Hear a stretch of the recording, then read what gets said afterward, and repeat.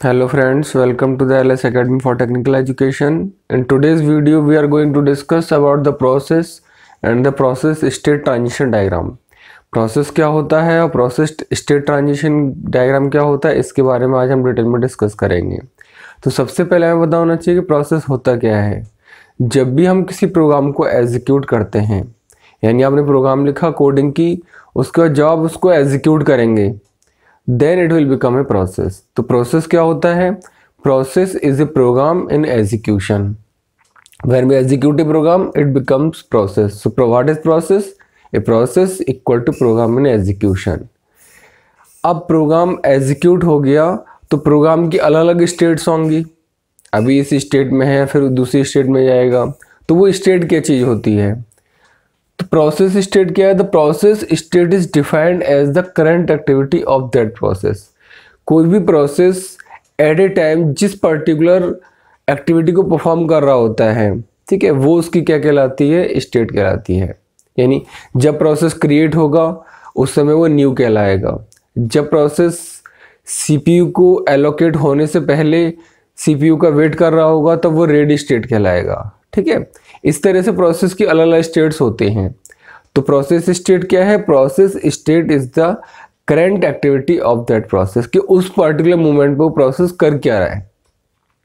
अब जो इसकी अलग अलग स्टेट्स हैं उनको यूज करके हम ये क्या बना सकते हैं? प्रोसेस स्टेट ट्रांजिशन डायग्राम बना सकते हैं, जो कि क्या होता है? एक डायरेक्टेड ग्राफ होता है जिसके जो नोड्स होते हैं उस पर हम क्या शो करते हैं? उस पर उनकी स्टेट्स को शो करते हैं।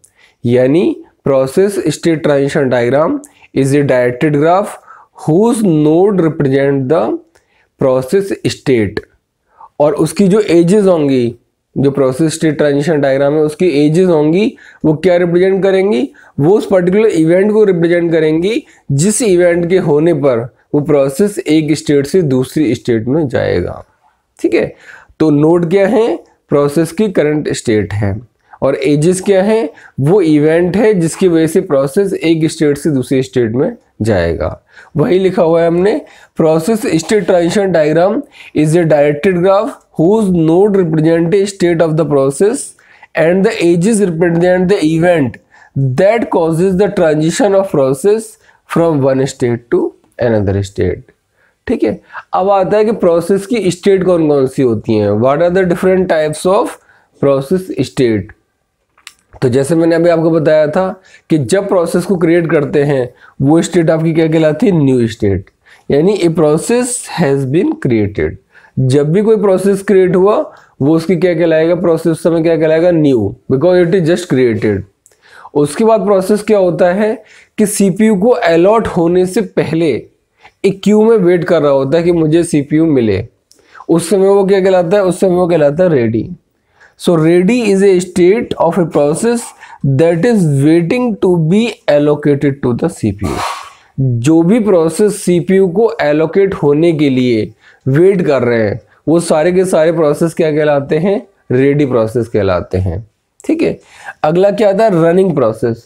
रनिंग प्रोसेस का मतलब प्रोसेस की वो स्टेट है कि सीपीयू उसको एलोकेट हो चुका है और प्रोसेस उस समय क्या हो रहा है? एग्जीक्यूट हो रहा है।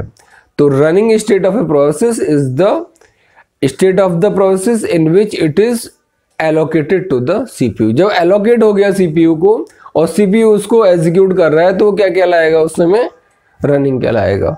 सो a process is allocated to the CPU and currently is being executed. ठीक है, प्रोसेस एग्जीक्यूट हो गया। अब मान लीजिए प्रोसेस को एग्जीक्यूट होने के बाद किसी इनपुट आउटपुट की जरूरत पड़ी, मान लीजिए कुछ एंटर इनपुट कराना है या रीड करना है कुछ, तो उसके लिए सीपीयू क्या करेगा? ऐसा तो है नहीं सीपीयू उसको एग्जीक्यूट करता रहेगा। सीपीयू क्या करेगा? उसको टेम्परेरी सस्पेंड करेगा, ठीक है, और उसे किस स्टेट में भेज देगा? उसको भेज देगा वेटिंग स्टेट में। ठीक है, तो जब भी किसी प्रोसेस को किसी इनपुट आउटपुट की जरूरत पड़ती है तो सीपीयू क्या कर देता है? उसको टेम्परेरी सस्पेंड कर देता है और वो किस में चला जाता है? वेटिंग स्टेट में चला जाता है। ठीक है, तो वो वेटिंग स्टेट क्या है? When a process is waiting for some input output event to complete. Execution वाली स्टेट से किस में चला गया? वेटिंग स्टेट में। कब तक रहेगा वेटिंग स्टेट में? जब तक जो उसे इनपुट आउटपुट का रिक्वायरमेंट है वो पूरा नहीं हो जाता। अब मान लीजिए वेटिंग पूरा हो गया तो फिर से क्या करेगा प्रोसेस, दोबारा से फिर क्यू में लग जाएगा कि फिर से दोबारा मुझे एग्जीक्यूट करिए।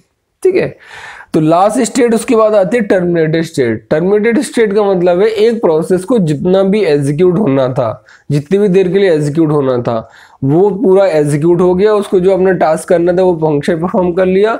Now the process is going to be terminated. So terminate state क्या है, जिसमें प्रोसेस का पूरा एग्जीक्यूशन पूरा हो चुका है और उसको पर्टिकुलरली प्रोसेस को टर्मिनेट कर दिया गया है। So a terminated process has completed its execution and is now terminated. ठीक है, तो ये तो हमने बताया डिफरेंट स्टेट। अब प्रोसेस स्टेट जो ट्रांजिशन डायग्राम होगा उसमें हमने क्या बताया था कि जो उसके नोड्स होते हैं उन पे क्या होती हैं, एजेस होती हैं। न्यू प्रोसेस क्रिएटेड है, रेडी प्रोसेस रेडी है एग्जीक्यूशन के लिए, रनिंग प्रोसेस को एग्जीक्यूट किया जा रहा है करंटली। ठीक है, वेटिंग प्रोसेस किसी इनपुट आउटपुट के पूरा होने का वेट कर रहा है, और टर्मिनेटेड प्रोसेस टर्मिनेट हो चुका है, उसका काम जो था वो पूरा कर लिया है। ठीक है, इसके अलावा एजेस पे हमने क्या बताया था, एजेस पे वो इवेंट है जिसकी वजह से प्रोसेस एक स्टेट से दूसरी स्टेट में आपका मूव करता है। ठीक है, तो अब देख लेते हैं जब भी प्रोसेस क्रिएट होगा उस समय वो किस स्टेट में है, न्यू स्टेट में। ठीक है, जब वो एडमिट होगा, यानी कि एडमिटेड का मतलब है कि जब वो कह दिया कि हमें प्रोसेस क्रिएट हो गया, अब इसको भेजना है सीपीयू के थ्रू एग्जीक्यूशन के लिए, तो वो एडमिट कर दिया जाएगा किसमें, क्यू में। और वो क्यू क्या रखता है, वो क्यू वो सारे प्रोसेस रखता है जो रेडी है एग्जीक्यूशन के लिए। तो वो न्यू स्टेट किस में मूव कर जाएगा, रेडी स्टेट में मूव कर जाएगा। ठीक है, यानी they are now ready for the execution by the CPU. अब जैसे ही सीपीयू उनको मिलेगा तो यहां पे लिखा हुआ है हमने शेड्यूलर डिस्पैच। शेड्यूलर डिस्पैच क्या करता है कि जब बहुत सारे प्रोसेस होते हैं उनमें से एक एक करके शेड्यूल करता है कि भाई तुम्हारा पहले नंबर आएगा, फिर तुम्हारा नंबर आएगा।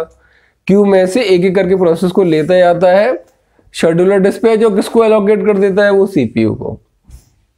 ठीक है, तो रेडी से रनिंग में कब मूव करेगा ये प्रोसेस, जब सीपीयू शेड्यूलर क्या करेगा, उस प्रोसेस को उठाएगा और उसे क्या एलोकेट कर देगा, सीपीयू एलोकेट कर देगा।